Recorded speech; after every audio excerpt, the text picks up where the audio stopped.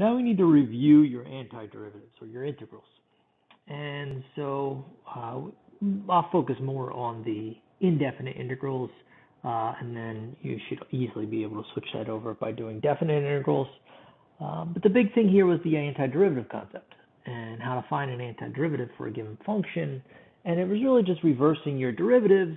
So in this case here, if you look at this example, definition of antiderivative, a function capital F is an antiderivative of lowercase f on an interval I if f prime of capital F, okay, equals f of x.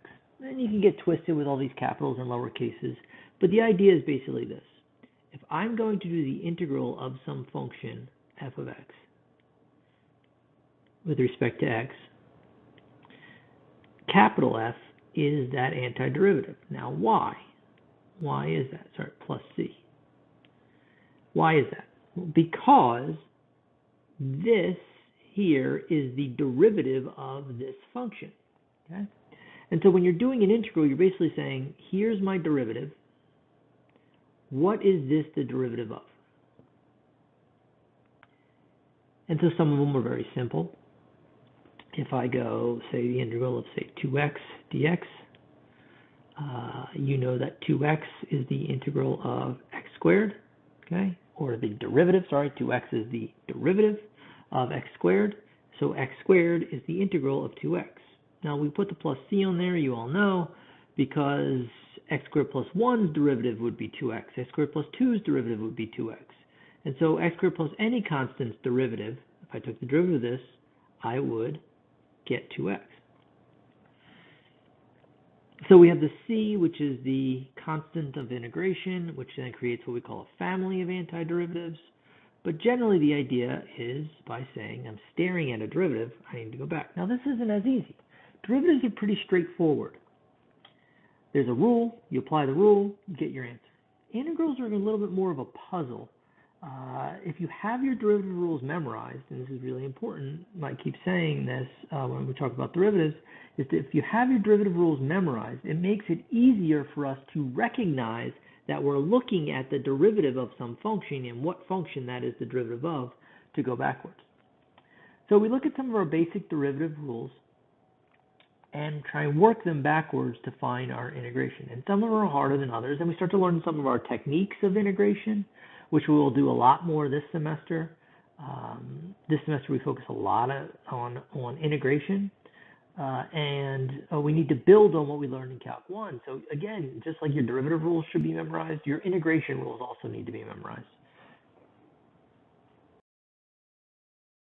So we have some basic differentiation rules that we've looked at previously. And so the idea of integration is to go backwards. Anti-differentiation is to go backwards. And so some rules are very easy to go backwards from. So here's a list of some really simple ones to go backwards from. And so first, let's say we have the derivative of a constant. We know that the derivative of a constant is 0. So then if I start with 0 and I take the integral of 0, I should get back to a constant. We know that the derivative of some constant times x should be that constant k.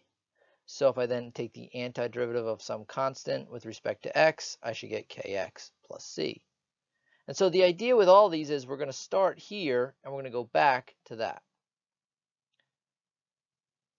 If you look at this next one, this was the constant multiple rule. So we knew that the constant multiple could get pulled outside of the derivative. And then we could just take the derivative of the function itself. Well, if I'm going to do this with integration, it should really work the same way, because then I would just work with this function and multiply the constant back in again. So essentially, I could pull the constant multiple outside of integrals as well. Sum and difference rule, we could take the derivative of this one and the derivative of this one separately and then add them together. Well, that should work the same way with integrals. I take the integral of each one separately, then add them together, as long as it's with respect to the same variable, x, in both cases.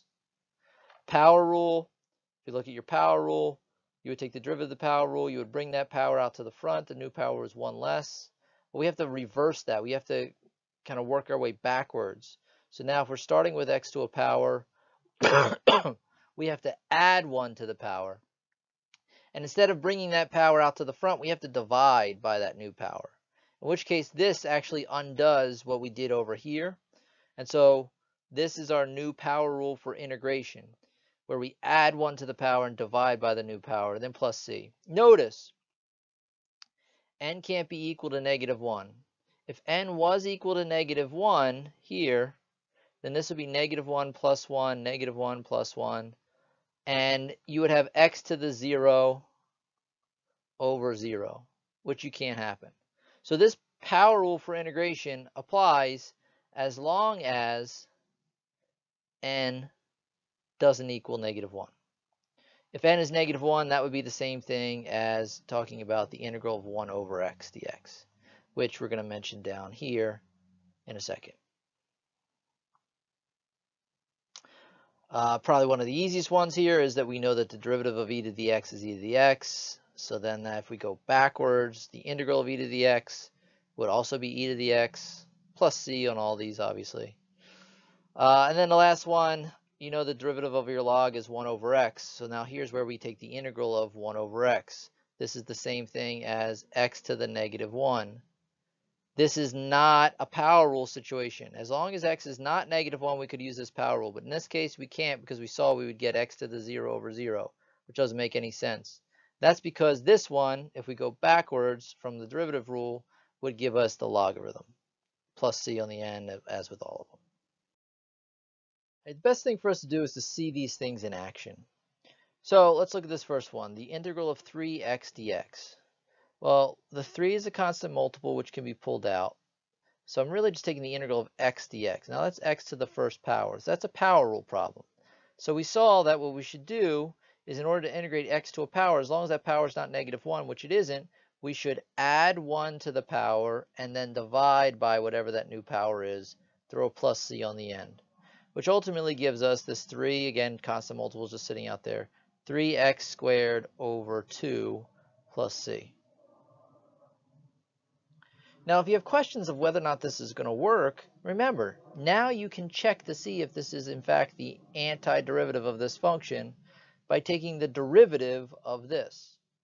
If you took the derivative of this, what would you do? You take the power, pull it out to the front, and subtract 1 from the power. Well, if that power comes out to the front, it would cancel with this 2, and the new power will be 1. So I'd still have the 3 there, and I have x to the first, which is exactly what this is. So you see, it works. Next one. Similar to things we did with differentiation, I'm going to rewrite this. I'm going to rewrite this as x to the -3 dx. Because the power rule doesn't apply to 1 over x to a power, it only applies specifically to x to a power. In this case now, looking at this x to the -3, I could apply the power rule to it. As long as the power is not -1, it's not. It's -3. I can say this will be x to the -3 plus 1 over -3 plus 1 plus c, which would give me x to the -2 over -2 plus c. Best way to write this would be -1 over 2x squared plus c. Final one, I'll rewrite it as x to the 1/2. Again, another power rule. If I take the antiderivative, I have to add 1 to the power and divide by that new power. So what you see here is we end up with x to the 3/2 divided by 3/2 plus c. If we're dividing by a fraction, we need to remember to flip and multiply, so it's actually times 2/3.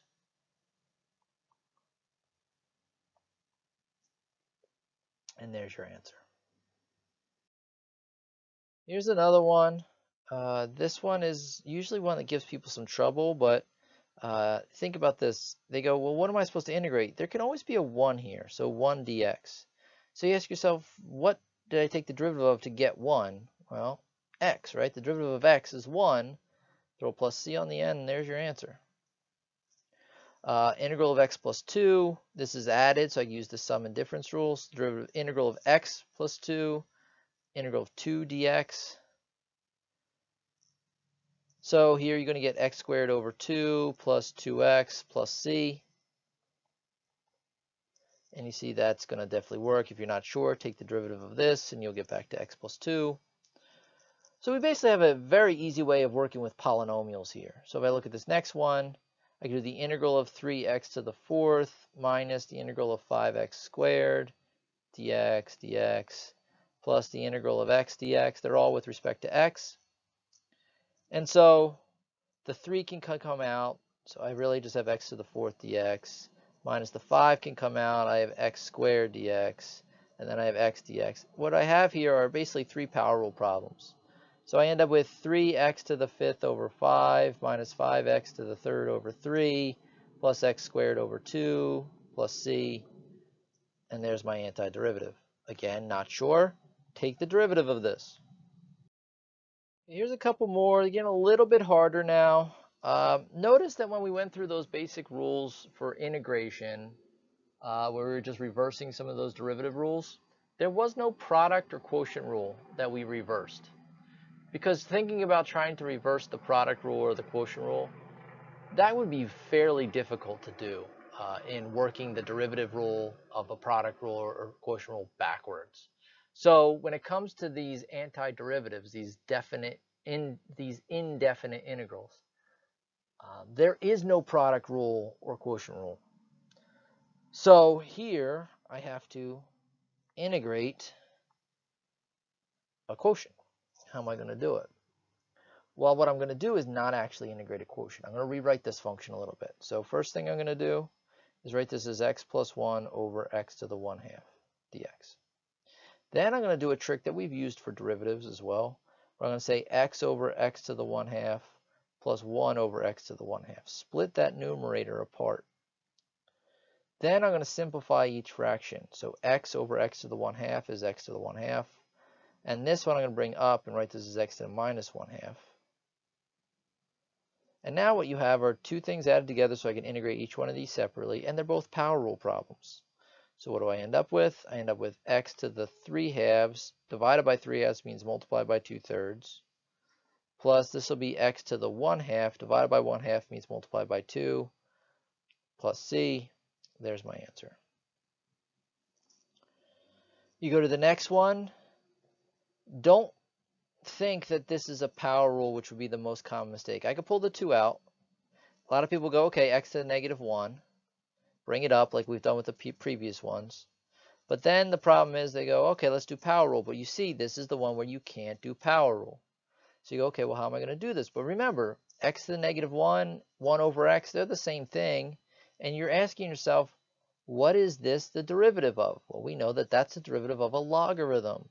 So the answer for this is 2 natural log of x plus c. Now, there's two ways to write that. You can write it as 2 natural log of x plus c, but you can also write 2 natural log of absolute value of x. Because remember, what we saw was that the derivative of log x, as well as the derivative of natural log of absolute value of x, both equaled 1 over x. And so, if I'm going backwards, I can go backwards to either of these. Now, if we go with this one, this is a little bit more of a stronger function in that this function contains this function plus more. So in this case, while if you didn't put the absolute value on this, you would be correct, putting the absolute value is a little bit of a stronger answer.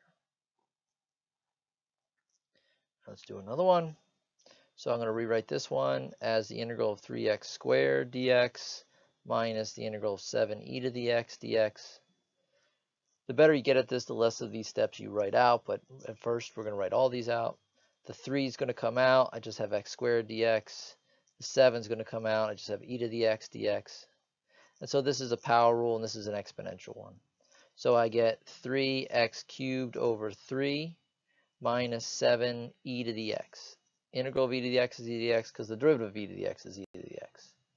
I can cancel these two 3's, and so I get x cubed minus 7e to the x plus c as my antiderivative.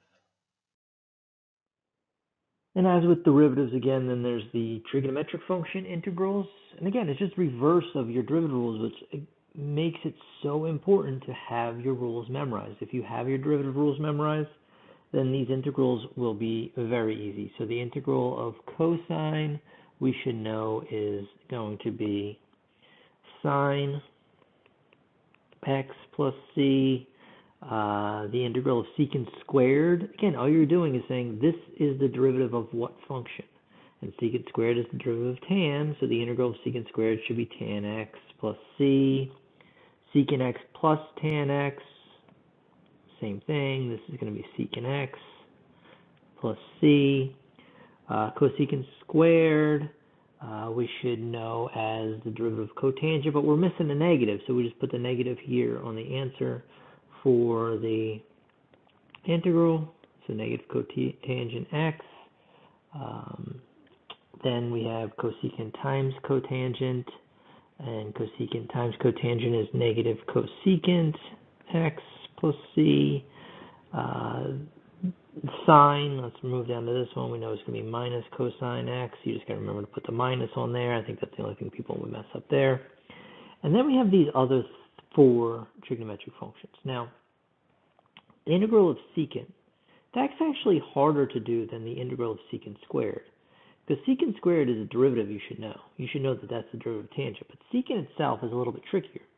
And this is where you learned your logarithms, and then you were able to do these. And so the integral of secant x is going to be log of the absolute value of secant x plus tan x plus c. And tan, same idea here. To do, say, like the derivative of secant x times tan x is definitely easier than just tan itself. This is going to be another logarithm, so the logarithm of, or minus the logarithm of cosine x, which also sometimes we see as the logarithm of secant of x. And the reason why that happens, and this is probably more likely you're going to see this one, but the reason why the log of secant happens is because if we bring this negative inside the logarithm using log rules, secant, cosine to the negative 1 was really the reciprocal of cosine. The reciprocal of cosine is secant. Then there's the integral of the cosecant, which is going to be minus the log of cosecant x plus cotangent x. You know, throw plus c because these are all indefinite integrals. The integral of cotangent x is going to be the log of sine x. And the best thing to do is to memorize these. So I would, again, make some index cards up and flip through them periodically, and you will get these things memorized. And the more you have this stuff memorized, Calculus 2 will become so much easier. And then there's the big one, the substitution method of integration. This is just the reverse of your chain rule, essentially. Derivative rule of chain rule, we know. And if we were going to take the derivative of a composition function, chain rule allows us to do this. And this is just reversing that. And so the idea here is a couple of ways I can write this. One way I can write it is if I wrote this as f prime, and I wrote this as f, this would look exactly like your chain rule in reverse. This is the derivative you would get after you applied the chain rule. So if I integrate that, it should go back to the function for which that is the derivative of, which would be f of g of x here. Now, I don't have that necessarily in this slide because my notation that I'm using is capital F and lowercase f. Remember, capital F is the antiderivative of f itself, so it's the same thing as saying this is f prime and this is lowercase f. Right? So either way, it's the same thing, it's just changing the notation. But anyway, the idea of how you arrive at this is fairly complicated unless you split it apart with your substitution. You know, realizing that when you have an integral that looks like this, there are 3 functions going on here. There's f, there's g, and there's g prime. So we're integrating something that has 3 functions that make it up. But when you get the answer, the only real part that you have to worry about integrating is the f component, okay? Because you have to integrate f and find the antiderivative of f. It's far as g and g prime goes, g prime is not needed for the answer, and g itself just swaps over and comes right in here. So realizing that while this is made up of three functions, the only real thing you need to integrate is f, and just replace g back in here, you can simplify this, and that's what the substitution does. So if we take g and pull it out and just call it u, and then the derivative of u, which is du, is g prime, this whole big integral here that has all this going on in it really just turns into the integral of f of u du. And so you go, oh, well, if that's just f of u du, I just integrate f and I'm done. And so it's all about pattern recognition, okay? And writing down your substitution, I think, is a pretty big key that you learned about this. So here, if you realize that this function and this function are related through derivatives, in that if I let u equal x squared plus 1, the derivative of u would be 2x. Now, normally what we would do is this. We would say, okay, the derivative of u with respect to x equals 2x. Basic Leibniz notation. Okay, this is your simple concept from you learned in the beginning of Calc 1 of derivatives. But what we do instead is we take this dx and we move it over to the other side of the equation by multiplying, because it's divided here. We multiply it, so we write this as du equals 2x dx. Now, why we do that is because when we go to integrate it, we need to substitute things out. All the x's have to be replaced with some kind of u. And what you learned is that you don't just take a dx out and turn it into a du. Dx and du are not directly equal to each other, and that's what this equation is telling you. That du doesn't equal dx, du equals 2x dx. And so this dx, while lots of times people sort of ignore it and just say, oh, it just tells me what variable to integrate with respect to, it's pretty important when it comes to the substitution. You can't just swap a dx out and put du there and think you're all good. Because this says that that's not the case. That du equals 2x dx, not just dx itself. So anyway, this 2x and this dx both come out and get replaced with a du. This x squared plus 1 comes out and just replaces with a u. That was raised to the fourth power. So you notice that, okay, this integral looks a lot easier. And that's what the idea of here to here is. Get rid of all the stuff you don't need to look at. Just look at the one function you need to integrate, which is really the power function here. And then do your integration using your power rule. So you add 1 and divide by, so u to the 5th over 5 plus c. Then the key is, okay, once you make a substitution, you got to go back and resubstitute. So then I'm going to resubstitute this, the fact that u equals x squared plus 1, and my answer is going to be x squared plus 1 to the 5th over 5 plus c.